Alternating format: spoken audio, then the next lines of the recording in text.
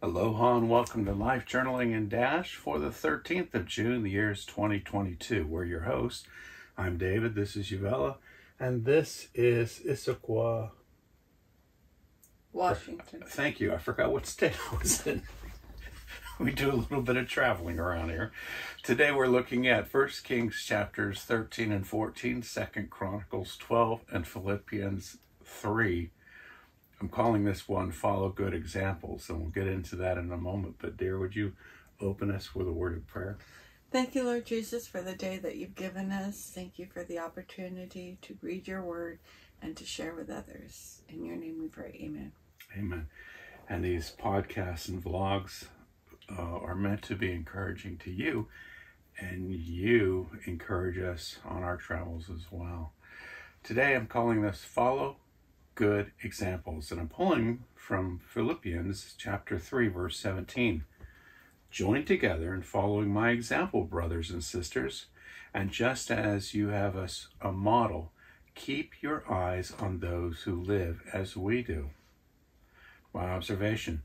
Paul says to follow good examples of God's way of living. There will be many who live for their stomachs or just live for earthly things. You've probably heard this, YOLO. Earthly things, but don't be this way. We, here's your citizenship, we are citizens of heaven. Application, and how will I be different by what I read today? I must remember that I'm not living for my time here on earth, but instead for my time in heaven. I must keep reading and listening to scripture so that I can detect when things are not right. They may only sound right, but they may not be right. We have the gift of the Holy Spirit because we have accepted God as real and that Jesus died on a cross as a sacrifice for our sins. And I must follow the good examples and not focus on earthly things that lead to whatever here on life, but I should live a life that would lead towards and lead into God. My prayer. Lord, keep opening the doors we are to go through and close those we're not supposed to go through. Thank you for the Christian brothers and sisters who are encouraging us, especially while we move to Hawaii for a season and as we want to continue serving you. Amen. I'm going to, my journaling today is on what you hear that sounds right. But it may not be right. May not be right. And like yesterday, I'm going to read a lot from the scripture because it tells a story, and you need to know the content of it to understand it. Context clues.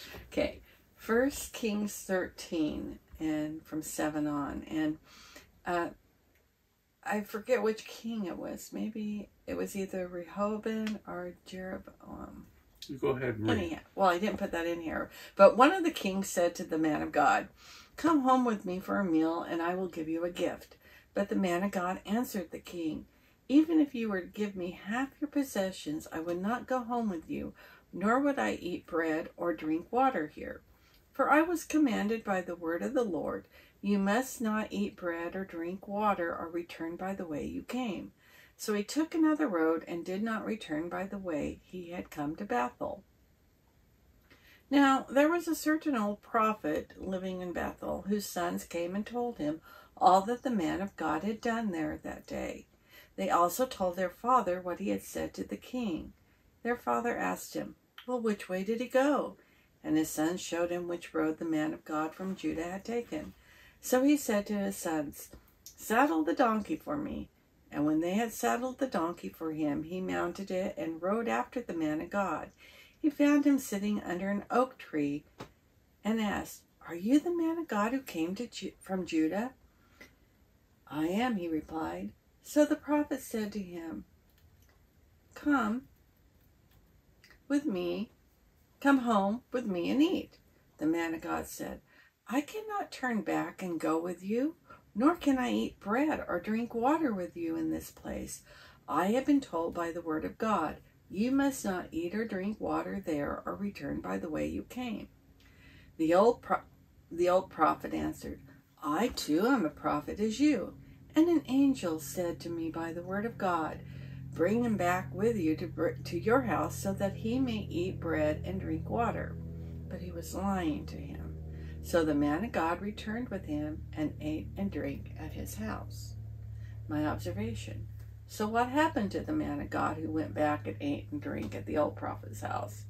Well, according to Scripture, while they were sitting at the table, the word of God came to the old prophet who had brought him back. He cried out to the man of God who came from Judah and said this, This is what the Lord says. You have defied the word of God and have not kept the command the Lord has given you. You came back and ate bread and drank water in the place where he told you not to eat or drink. Therefore, your body will not be buried in the town of your ancestors.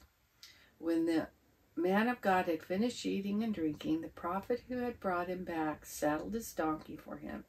As he went on his way, a lion met him on the road and killed him, and his body was left lying on the road with both the donkey and the lion standing beside it. My application. How will I be changed by what I read today?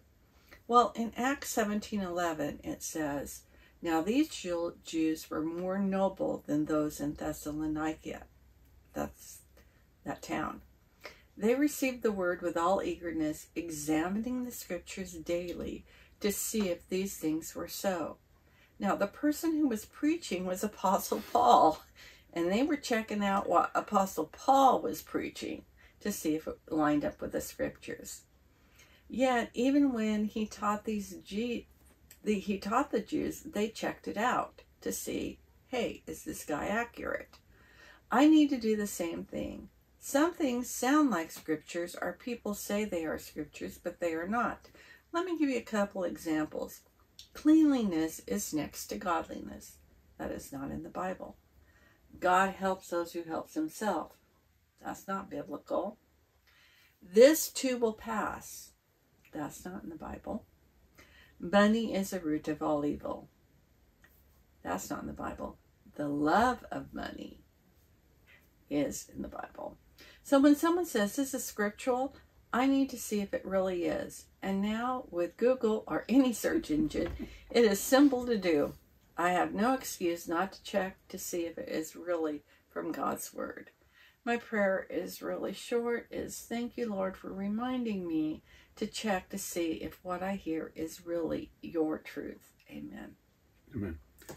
I checked while you were speaking. It was King Jeroboam. Oh, thank you. But, yeah, you're so accurate in that we have to check. Now, you have your PhD. You don't talk about this a lot, but it's in education. So citations or source documentation is critical. Mm-hmm.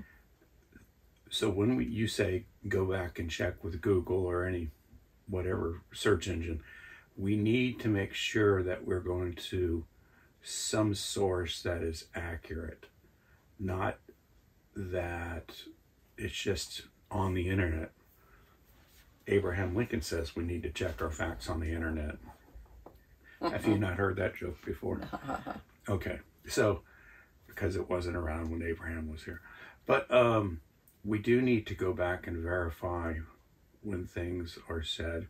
And even as a pastor, I will say sometimes I'll say something by accident. So you need to verify, even with me, you need to check what you're hearing from whomever, because it could be a well-known pastor, but he wasn't speaking with that intent, and he just didn't explain it so well.